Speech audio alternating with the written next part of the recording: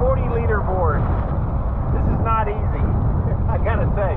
You definitely want to have some wind to it, but it pretty much sinks down. I'm about 165 to 170 pounds. I'm gonna give it a try. Let's see what happens. It's like wrestling a bull.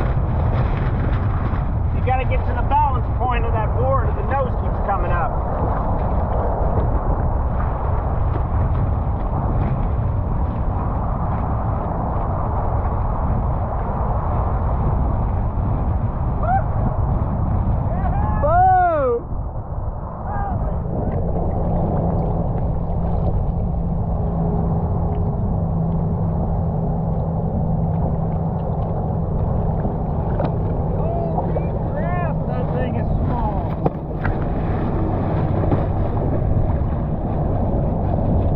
That's the smallest I've ever ridden on there.